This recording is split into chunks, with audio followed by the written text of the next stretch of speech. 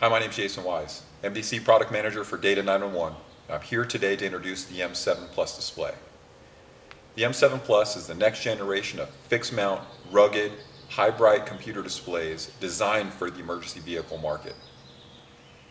This display has been developed by my team based on feedback from police, fire, and EMS folks in the field. I'm in a 2015 Ford Interceptor utility with a DNR dash mount solution. And I point this out because in this configuration, the M7 Plus is 100% dual airbag compatible. Now what that means is if this vehicle is ever in an accident and the airbags deploy, the display will not interfere with their operation, nor will it become a projectile. Okay, with the M7 Plus now front and center, I'd now like to take this opportunity to demonstrate some of the features of the new display, starting with the touchscreen. The new multi-touch touchscreen supports up to 5 simultaneous touches, including the new Windows 10 operating system. Here I'm running Windows 8 on the M7 PC, and what I'd like to demonstrate is I can easily swipe from off the screen to on the screen in order to bring up the operating system menus. I'd also like to demonstrate that I can use gestures with the new operating system. Gestures include things like swipes, and what you see here is me swiping across the screen to navigate between pictures and the Microsoft photo viewing application. I can also use 2 fingers to pinch and zoom, which is really nice when using photographs or mapping applications. This is the same kind of experience that you might have on an iPhone. Another nice feature of the new touchscreen is it now supports a gloved hand, and I have here a traditional latex glove. What I'd like to show you is I can still interface with the touchscreen just the same way that I could with bare skin. Yep, pretty straightforward. I also have a wintertime glove here. This is a pretty heavy duty winter glove, and what I'd like to show you is I can still use this glove to navigate through the buttons on the touchscreen. It's not any more or less sensitive to the big glove, but maybe what's more difficult is trying to press some small buttons with a very large finger. And for that, we've got a solution which is a touch stylus. This one happens to be a standard ballpoint pen with just a soft stylus tip on the front, and there's no batteries inside, there's no tether, but what I can show you is I can easily navigate with the pen through the smaller buttons essentially. I called it a pen, but a stylus, touch pen, whatever you want to refer to it as. Some other great features of the display: programmable function buttons on the front. There's 3 of them. And these programmable function buttons can be used to run an application. They can be used to toggle between applications. This button over here I've got configured to toggle between all of the open applications.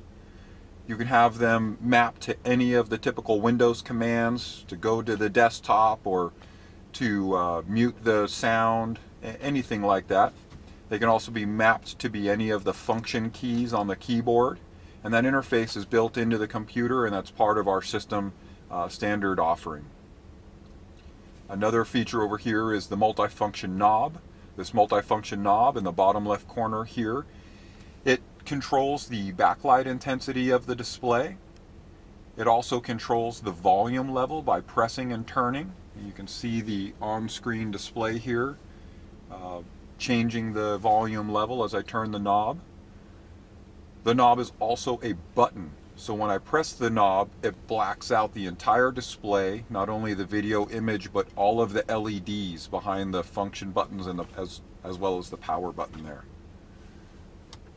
Some other great features of the new display are improved audio over the M7 display. These 2 slots that you see on the front are the speakers, and we've now increased the volume level so that even a fire user can hear the alert tones in a noisy fire apparatus. The new display offers 3 external USB ports. There's one on the side here and 2 in the rear. The one on the side would be intended for a user or an IT administrator to load some software. And the 2 USB ports in the rear would be used by the installer most likely to connect a printer or maybe your USB keyboard. The new display also features what I call a crash pad, which is a dense rubber pad that goes all the way across the top of the display. And although it might be difficult to see, The rubber pad comes down about an inch on either side and covers the entire top, and the goal was to get rid of any sharp metal corners. In case of an accident, anybody ever hit their head or anything like that, we want to be sure that our users are safe, as safety is #1 priority for us here at Data911. I'd also like to point out that the new display comes with a Bluetooth transceiver built in, and that is part of the standard display offering, and you could use that Bluetooth transceiver to connect to devices such as a Cogent fingerprint reader, a wireless fingerprint reader outside of the car, or maybe a Bluetooth keyboard inside of the car. The new display is up to the same Data911 standards in regards to its rugged nature, so you can always expect that our displays are going to hold up to a real fleet environment. Now this is a quick example of another feature we call blank on motion. Here you can see a person using the M7 computer, and when they start the vehicle in motion, the display blanks automatically, keeping the driver from being possibly distracted while operating the vehicle. Of course, many of our customers are dealing with life or death situations, so we have implemented the option to allow a user to override the monitor blank feature if necessary. If this display is unblanked while the vehicle is in motion, we will log these overrides, and we can send that information back to a designated person to be sure that their users are using the equipment in the spirit of the department policy, whatever that may be. This blank on motion feature is enabled by a simple checkbox and is normally configured to be off from the factory. The M7 Plus is programmed through a software interface that was developed in-house by our own engineering staff. This software component is part of the Data911 system and is used to control the power functions of the computer, to program the display inputs, and to be used as a troubleshooting tool in case of failure.